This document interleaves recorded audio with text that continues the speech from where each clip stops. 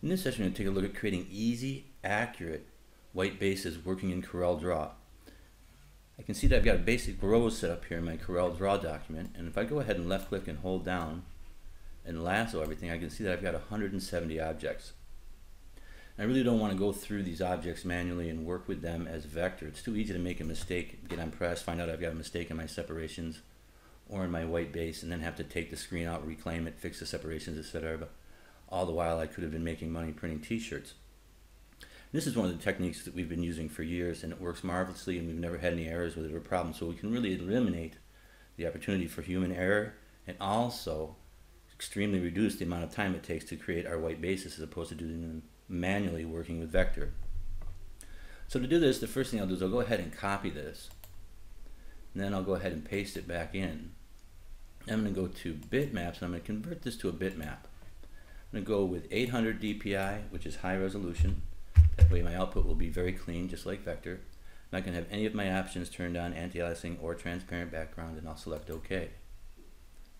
Once that's finished processing, I'm going to go over to my bitmap color mask, which is here.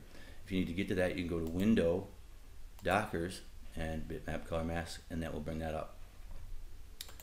I'm going to go ahead and make sure I've got hide colors selected. I'm going to make sure my tolerance is set to 0. I'm going to go ahead and check mark this first color, grab my eyedropper, come over here and click on the black.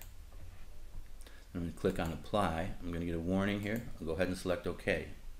Now I'll left click and move this over, and you'll see that we've knocked out all the black. All that we have left is our color. I'll hit Control Z to move that back.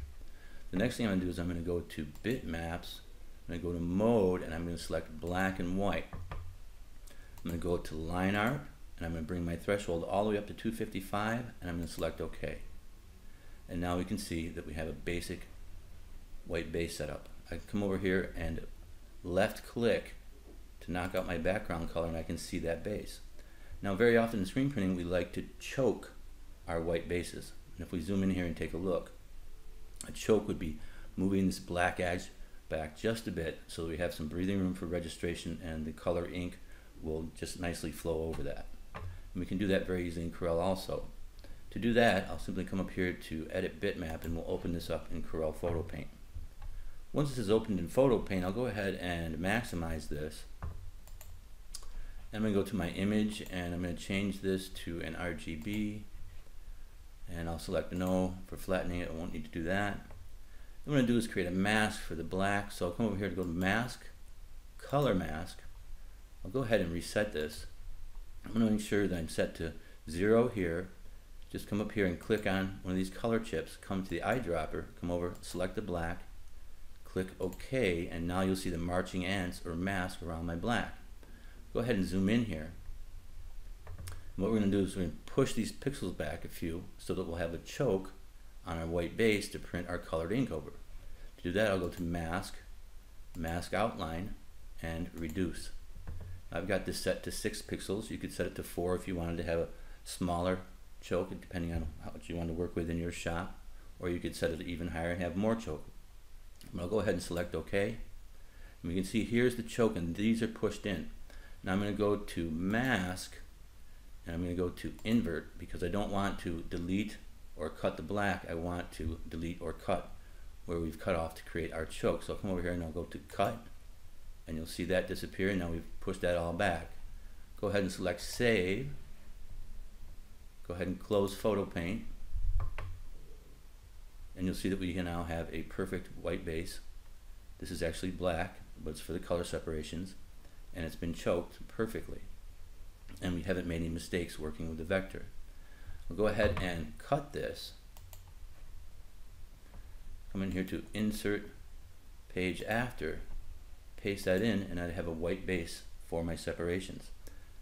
Now I could also take this and go to Bitmap, Mode, Black and White, select OK, and then I would have colors to work with here.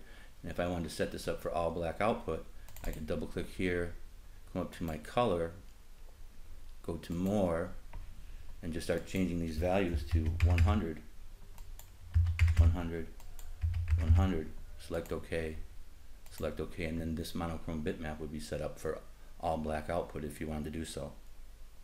So this is just a quick video on how to set up flawless white bases. We've been using these techniques for years, never had any problems with our white bases.